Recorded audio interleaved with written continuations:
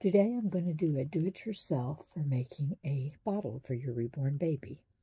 And the first thing I do is I get a plastic bag and a pair of scissors. And I'm going to cut a corner off of here.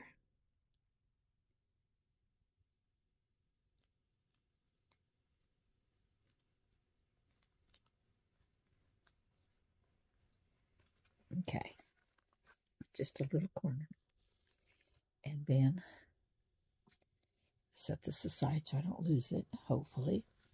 And I've already put water in my bottle, and I'm not making a full bottle. I'm only making a partial bottle. And let me see if I can reach this other bottle.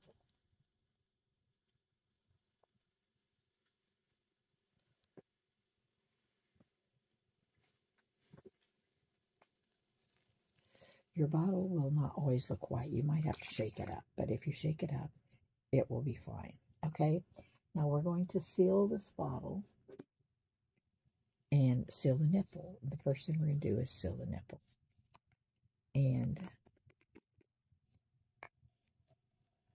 I don't want to spill my water everywhere, so anyway, I'm going to take the hot glue gun and push some glue down in the bottom of it. The glue is clear, so it's not really going to show. And then I'm going to take my little piece of plastic here and separate it. I'm sorry, I'm having one of those mornings today. And I'm going to push it down in the bottle. And my finger doesn't go all the way down. So, oh, there's my paintbrush. I'm going to use a paintbrush and push this all the way down to the bottom.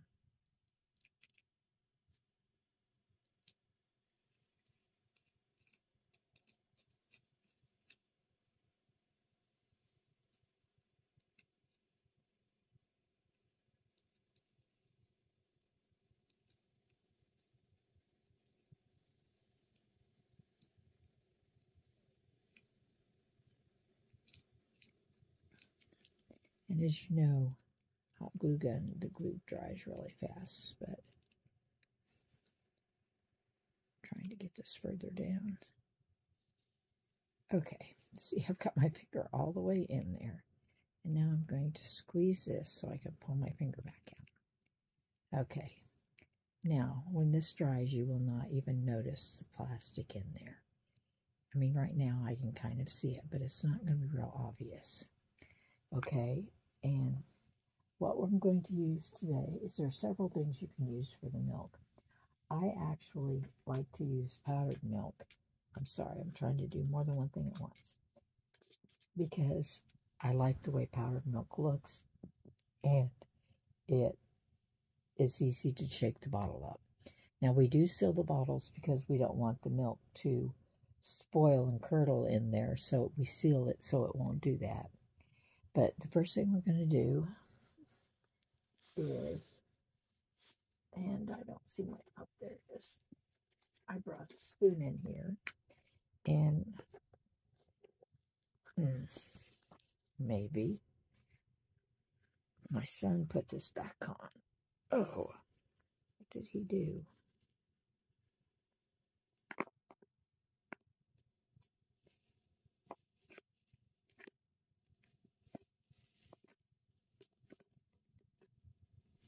I've been having trouble with this lid. I don't know why.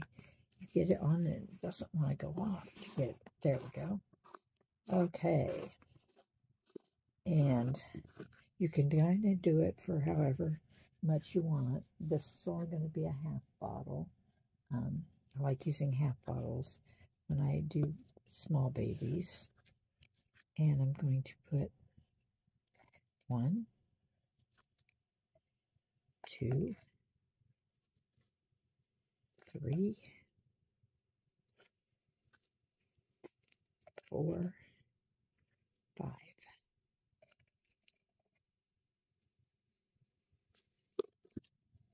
Put this lid back on here so I don't spill this powdered milk. You can use other things. I do not recommend lotion because lotion will break your seal on the bottle because it's got a lot of oil in it, and I found that if over time it just kind of wears the glue away, and this is why this is having so much trouble. It's not going on straight.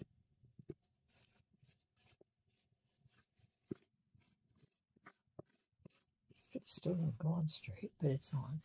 Okay, so now I'm going to take the lid and I'm going to put hot glue in it. And the good thing about hot glue is it dries real fast. And I'm going to go around the edge of the bottle so the lid will seal. And then I'm going to put it on the bottle.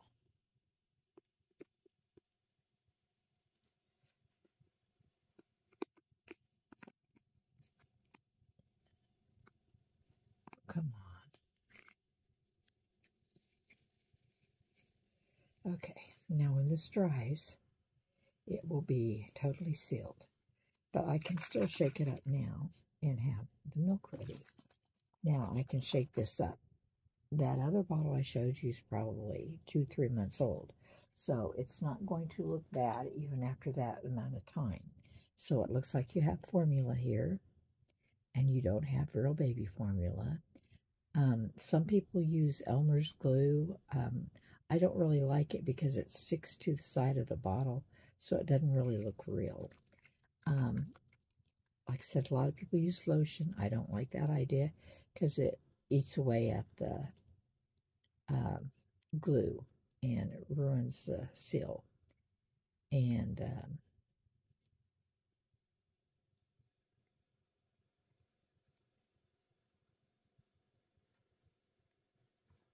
anyway, this is just a Dollar Tree bottle. I buy a lot of bottles from Dollar Tree because they're cheap.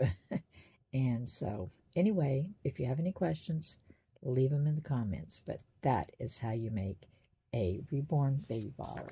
Thanks a lot. Bye-bye.